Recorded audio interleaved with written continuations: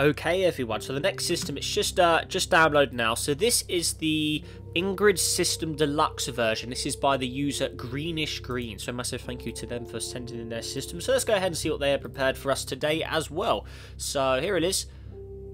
Okay, what have we got? Oh, it's loading. Okay, what have we got? I guess it's something quite large. Oh, hello. Okay. Oh, there we go. That's a more like it. Yeah, we got the reading. We like the reading. Okay, so got a bit of lag though because of the amount of particles in here because we did see the ring systems. Okay, so Ingrid System Deluxe version. Hello, welcome to the Ingrid System. Credits to the amazing people that helped me make this. Okay, Ingrid, a blue star that is located 38 light years away from Earth. It glows brightly and shines its system. Cool. Okay, so where are we? So the first object here, I'm just going to delete particles just so we can get through it quicker. So there it is. Alright, okay, so the closest planet is... Okay, that's definitely not it then. Where's it? So labels is on. Oh, so that's actually an asteroid then. Okay, so the first real planet is here. Armia. The closest planet is a gas giant with beautiful bands. It has 2 moons that are mere asteroids. Cool. Nice. Okay, that's a nice vibrant colour. It looks really nice with the stars light on it as well. The bright blue starlight.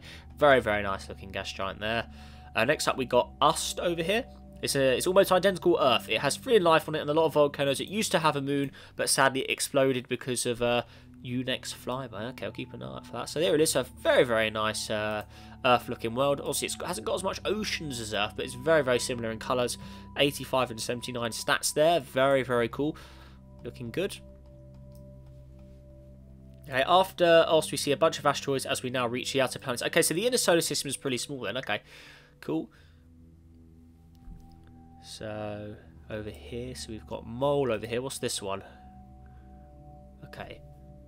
Nice. Cool. So, I'm just trying to... It used to have a moon, but sadly... Okay, so I'm just trying to work out the names. Okay, so there's Mole. So we've got a... Is there any description? No, there's no description for this one, but yeah, there it is. Okay, cool.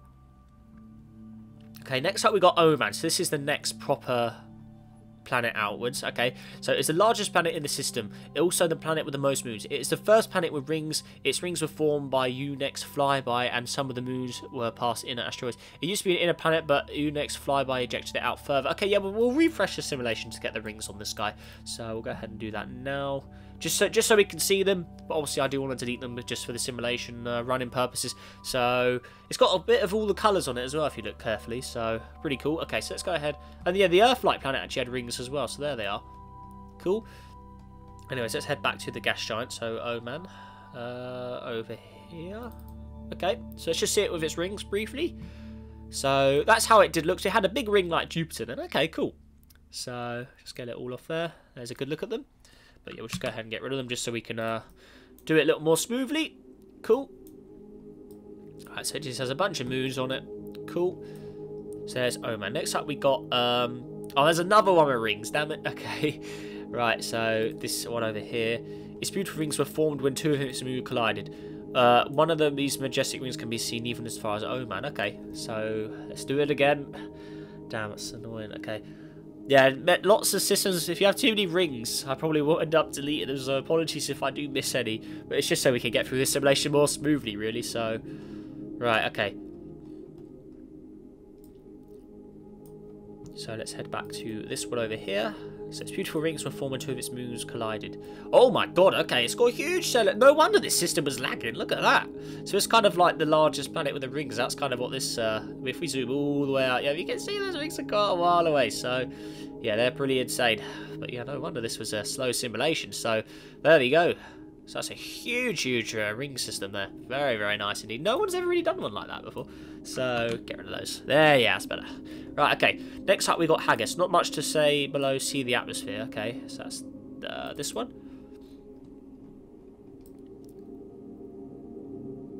What the heck? Okay. I haven't seen an object like this for a long time. I didn't even know these objects could still exist. It doesn't have an atmosphere. See below the atmosphere. I mean, that, okay, so this is below the atmosphere then, so the atmosphere isn't actually on it anymore, but yeah, there you go. So, yeah, I've seen objects like this before, these very crazy coloured glitchy ones. They're pretty cool. Hey, nice. Cool. No name. The last planet in the system. Also the farthest. So here it is.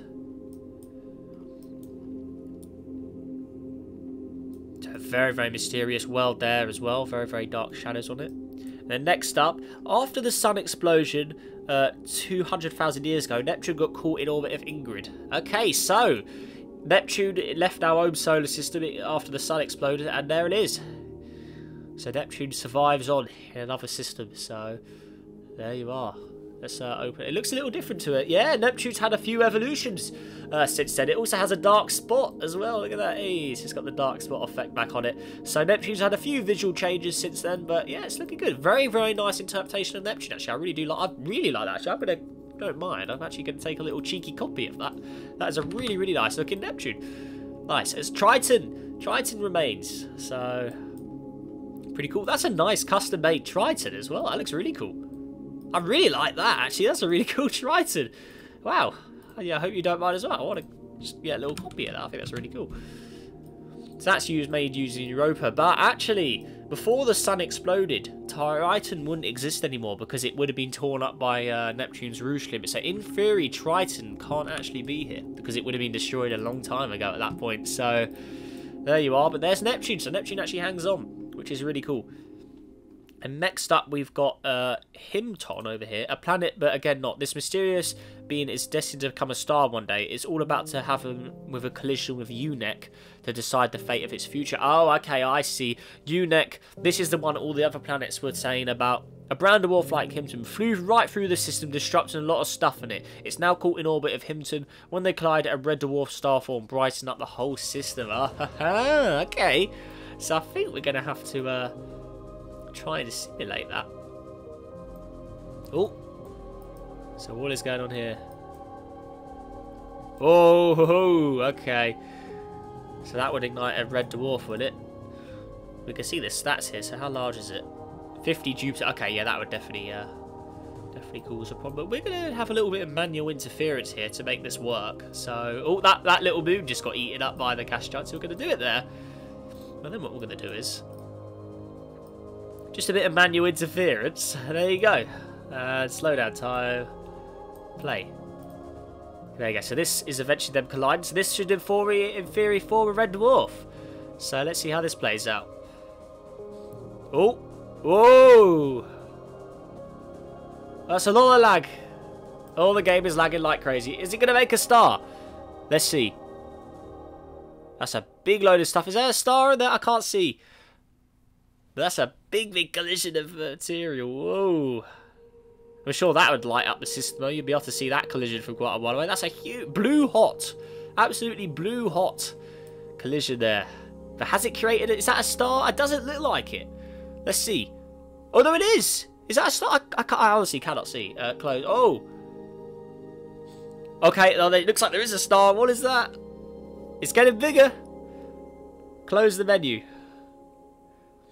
No, it's still a gas giant. It's still a gas giant, actually. Look at that. It's actually managed to hold on. Let's just get out of here. Control D. Delete the particles. Go away. Oh, my God. Have we just frozen the game with the huge collision to make a start? Whoa. What am I doing? Oh, I don't need to do anything. Just go away. Oh, my God. Well, that was certainly something, wasn't it? Cancel. Go away. I've completely... Yeah, I can't really do much. It's all not letting me... There you go. Get out of here. Control D. Get rid of the particles, please. This temperature is just crazy hot. Look at the stats in the bottom right of the screen there. Its temperature is completely off the scales. Can we... Come on, delete the particles. No. Oh, there you go. Hey, that's better. Okay, so where exactly is it? Wow, that was insane. Let me just go away. So where exactly is it now? Did it blow up completely? I don't know if it... Maybe both objects explode. It's gone. It's completely disappeared. So it's done that glitch where they've just blown up. Oh no. Oh, that's weird. Yeah, gas giants, they're so strange. When they collide, they just disappear sometimes. They've been like that for years in this game as well. It's very, very strange. And let's open the simulation again, and we'll just try and simulate it properly this time. So it's just Control D, get rid of all the damn rings to start off with. And I go all the way out over here. And then what we'll do is as well, just delete this U-neck one straight away, and then all we need to simply do is buff it up. There you go, and there you go. So that is what you would create with that. So I don't know why it's so dim. That's very short. Why is it so dark? I don't know, but there you go. So that would in theory create the star. No idea why it's so dark. I mean, maybe it's the there you go. That's better. And then yeah, I'm not sure what's doing that. So temperature. I mean, there you go. We'll just it's deleted again. But yeah, there you go. That's roughly what it will have done. So there we are. But yeah, that does it for this episode of checking out your guys' solar systems today. So yeah, I really hope you've enjoyed this, guys. Yeah, nice little bit of an experiment at the end there. That collision was insane. But yeah, there you are. So again, a massive thank you to the two guys who submitted for this episode today. So that was Nick118 for this system at the beginning, and then that was Greenish Green system we just checked out there now. So yeah, massive thank you to both of those guys for sending in their systems. And also, if you guys would like to send in your own simulations for this series, make sure to join my Discord server, link in the description, where you can upload your systems there. And also, guys, let's see if we can go for 40 likes on today's video. And yeah, if that all said and done, make sure you guys all have a great day. Stay safe out there, and I'll see you in the next video. Goodbye.